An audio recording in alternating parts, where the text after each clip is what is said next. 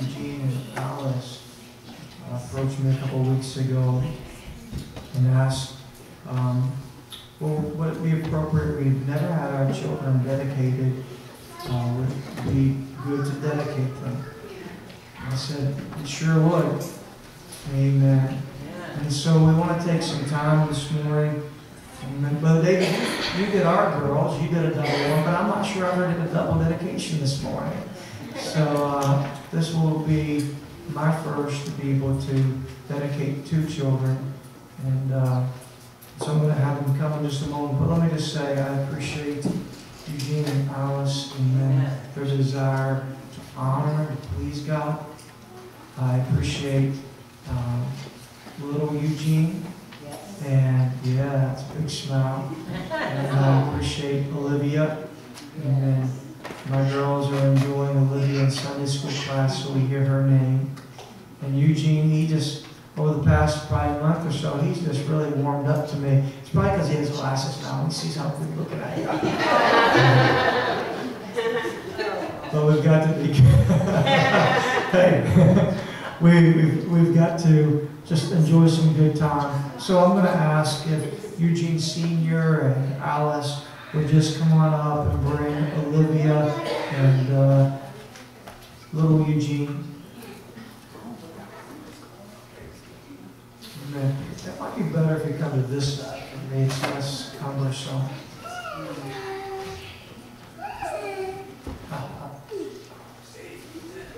Amen. Let's give this mom and dad a good hand this morning.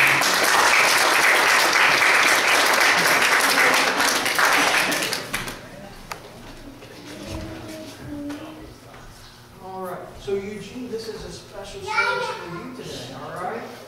So mommy and daddies chose that we're going to just allow your life to be dedicated to God. And so Olivia, you as well. Let me just share a few things. I always like to do this during baby dedications. I like to look up what names mean and share that. And so Eugene, you passed on your son's name from you to your son. And interesting, no middle name. Eugene Peters Jr. That's good, isn't it? You And so I looked up what your name means, Eugene, and it means well-born. I was really touched by that, well-born. So everything God did in the design of Eugene Jr., it is well. You know, everything, we look at his life and where he's at and what he's doing, and he's had some obstacles to cross, but he's crossing them, and God has a specific plan for his life. He is well-born. In fact, if you look at it even deeper, it means well-born noble. What does a noble mean? A noble means someone who has high morals and high qualities. And so God's design for you, Eugene and Alice, is that you will lead a life that is pleasing to God, that Eugene Jr. will see that, and he'll have morals and qualities that won't just be great morals and quality in society, but they'll be honorable to God.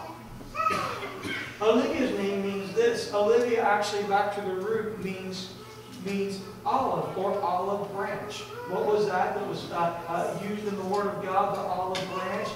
It means peace. Think of her whole name, Olivia, joy. Think about peace and joy being the gifts of the Spirit. And so Olivia, you can be fine. And so your name means peace, and your name means joy. And I'll tell you how Olivia is going to know real peace and joy as his mom and dad shows her the way to Jesus Christ. There's no greater joy in living but in living for God. And there's no greater peace, there's no other peace but in Jesus Christ. Jesus said, I give you peace not as the world gives. Peace is temporary that the world gives. But he gives peace that is eternal. And so we want to have this noble qualities and characteristics found in Eugene and Olivia to live up to her name, to have the peace and the joy that only God can give. I don't get to listen to the radio too much, and so on my way back home yesterday, after my eyes were watering, I was missing my girls. I turned on the radio, all 3 girls. Let me just say, I turned on the radio and I was listening to Focus on the Family. And so when I listened to Focus on the Family, they had a gentleman on there that was from Dave Ramsey. Anyone familiar with Dave Ramsey? And so he's a financial, a Christian financial advisor, and his works are wonderful. If you ever get the chance. And so the guy was talking about the importance of showing your children a financial responsibility. The average right now, the average college debt that a student is out of college with is $37,000. That's the average. And so now they have to lay on them a home, a family, a new job, and $37 worth of debt. And so this guy was saying that it's not the way it should be. It may be the average, it may be the norm for most, but God doesn't want it to be that way. And he was sharing different things. And he was talking about how do we teach our children to be fiscally responsible. And he said this, he said, Mom and Dad, you need to live the life before them. You need to show them a work ethic. When they're 4 and 5, they need to be working. And they need to see that the very first thing in the financial life of Mom and Dad is tithe. They don't need to know how much you're paying, but they need to watch you as you joyfully give your 10% to God. These are arrows this morning that you have. You only get one chance to shoot them. One chance. And what are these arrows? They're going to hit the mark. And so we want Eugene and Olivia to hit the mark of what God wants. God has designed them, and God has given them quality and potential. But Eugene and Alice, it's up to you to develop that quality and potential so that they can develop what they want to do. I listened to a man not that long ago. He shared with me, he said, my parents had no idea about the value of college. He said, I never went to college because my parents didn't have a value of that. He said, I wish they would have had a value. I'm going to ask you to do something. Look at Rome, since it's beyond your very own, of what's for the qualities of Eugene and Olivia that God has for them. Look beyond and let it break, because God has placed a great responsibility in your life to raise you to serve God. I'll tell you, in my life personally, the greatest job I have is probably by my friend. That I nurture their heart to love and serve God.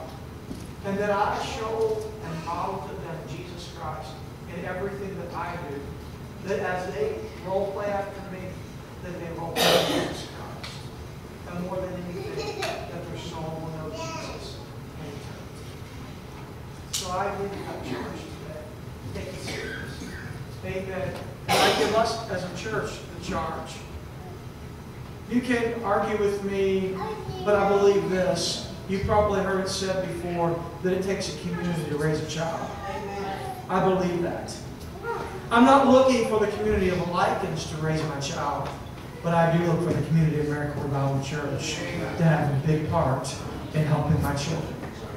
Amen. I'll never forget when I was little, there was a lady, her name was Sister Dot. She was a wonderful, wonderful lady. And I'll never forget, when I was a little kid, I was like Bella and Brimley. I wanted to run, and I wanted to have fun. And she would say, Bobby, this is God's house. We don't run in God's house. Mom and Dad weren't always there, but I remember her telling me that. Now, she didn't just always get on to me. She had candy for me. She had hugs, and she had kisses, and she had stories, and she had songs. She had all that. But she helped me in my life with Jesus Christ, even from my earliest. Megan, I remember your grandma was my children's church teacher, and she would sing those songs, and so I would hear Jesus Loves Me as a little boy. I would hear Daniel in the lines, and she would model. I would go down and I would swing on her fence post and I would yell for her. She would bring me cut up potatoes and cut up apples to my sister and I, and then she would tell us about Jesus. And that was way before I was 5 years old. I still remember that vaguely. It takes godly people to influence younger children. So I'm going to give a charge to Eugene and Alice this morning, but I'm also going to give a charge to our church this morning. It's yours. Hey, listen. If these little eyes sees you not being faithful, it'll affect them. I want to say, can I say something without getting in trouble? It's amazing how I can look around and see people down on their cell phones during church.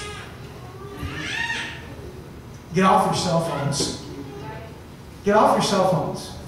Because if I can see it, there's little eyes that can see it.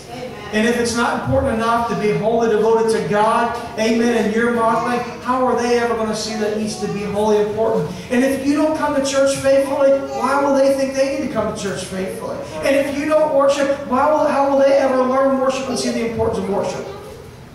I say that as an encouragement, as a challenge to us. Because little eyes are seeing us. And so, the charge this morning. So Alice and Eugene, I'm going to charge you. Don't worry. I'm used to little children making noise, and they don't. It's okay. It's okay. Don't let that bother you a bit, because it doesn't bother me.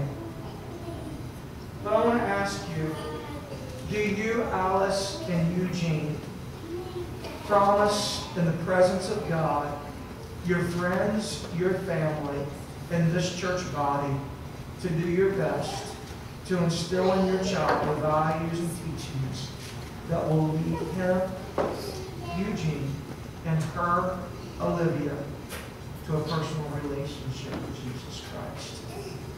Do you promise to pray daily for your child? Do you promise to entrust your child to God's care and God's effort for him and her? To God's service and God's ministry, will you wholly give Eugene and Alice? If so, will you say we do? Now for our church. Miracle Revival Church, do you commit to helping Eugene and Alice? Can I stop here for a moment? I don't want your criticism as a parent. It's a tough job. Sister Gina, I admire you. You've been there. Brother David, I admire you. Brother Greg, Sister Rachel, Brother Josh, Tiffany, I collaborate with you. And I admire you. You're a little ahead of me. I need, at times, to know you're praying for me and my children. I need to know you love my children. I need to know that you love them. It's important for me to know my children are loved. Can I just throw something in here? If you ever want to criticize me as a pastor, you criticize me, but never do it in front of my children. Never, ever, ever stagnate their spiritual growth. And don't ever do it to these precious children. Because the Bible talks that we are for a millstone to be hung around your neck. Amen. It is a responsibility for each of us to collaborate in raising children to serve God. So I need your help. But Alice and Eugene need your help. And all these other parents, they need your help. They need your prayers. They need your encouragement. They need what worked good for you and what didn't work good for you. Amen. As a body of believers, we need that. We need your prayers. We need a move of the Holy Ghost. I grew up with a move of the Holy Ghost. I don't want just my children or these children to grow up with a minimal. I want them to see the Holy Ghost work and move. And so I got a charge to you this morning. Amen. That you, members of Miracle Revival Church, you promise your time, your resources, your prayers to help these parents raise Eugene and Alice in such a way that it will bring Eugene and Alice to a personal, Eugene and Olivia to a personal relationship with Jesus Christ and a desire to serve God. And if you will, Congregation of Miracle Revival Church, will you say, I do. Amen. Would you gather in with me this morning? Amen. Maybe we can move down here and get the whole church to come and we'll pray for you. How would that be? So gather in if you would, church. Amen. Let's pray for